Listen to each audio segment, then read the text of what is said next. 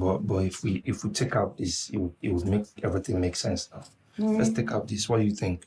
I think so. So hold on, but wait. What time are we supposed to go for the meeting? In an hour time, but I told them to reschedule. Why? You know we are expecting people from the tourism, arts and culture, and also people from the sex industry. And I think they are here. Okay. You need to see them. Okay. So what we'll do is just bring them both together. Let's match them. I don't understand. I mean, they are almost in the same industry. Let's take them once. We don't have time, so that we can, go for something else. Okay. Yeah, you say so. This is fine. All right.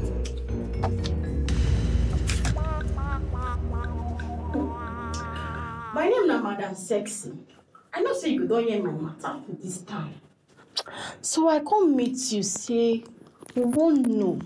If we vote for you as president, what you go do for us? Your presidency or your thing go take favor this our industry, because the former presidents were there before, they treat us like say we don't know what we do, like say we be momo. Most especially, they not allow my guests they come. If my guests come out like this, now so all those Olokpa where they put for road, they go they arrest them. So they go even arrest themselves, mask them, join, they no go give them money. Then they forget, so without us for this outside. Enjoyment not go deal. Even you said, you know go see person where you go, we go rub your back. You know, say the problem for this country plenty, plenty. When you be elected, you become president, when the wahala don't too much, who go they rub your back? Who go they bring your mind down? When they go they drag you left and right? Who go bring your mind down? Now so now why we come? Who we can't ask you? Like she said, but I'm from the tourism industry. How do you make this industry viable? For us to know whether to vote you. I like the fact that you are a very young man, and I would like to give you my vote. But what we want in this country is security for us to grow the tourism industry in Nigeria. Well, thank you, and I appreciate this meeting. Trust me, I see this industry as one.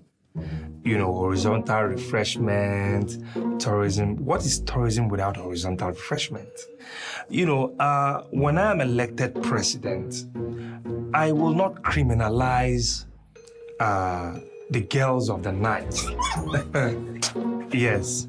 Because you see, without girls of the night, tourism is incomplete. So I would learn from great countries like Netherlands, countries like even Senegal here, where commercial sex work is legalized.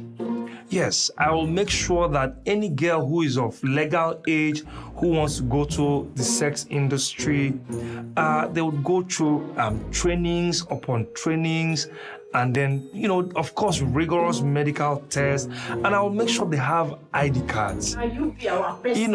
I will make sure that there's security in the country, because without security, there's no tourism.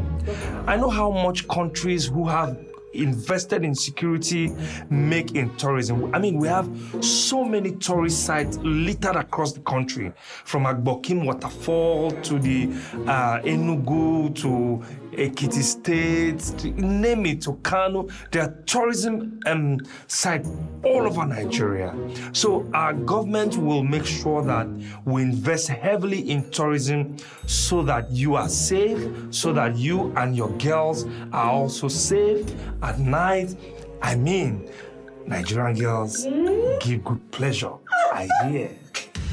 It's like you don't get experience before. See, for all these things where you don't talk like this, it's just that I'm not the thing. I can't call you massager now, I'm fine, thank you. Sure. Yes. So I really appreciate you for coming to find out how we're going to secure or protect your industry.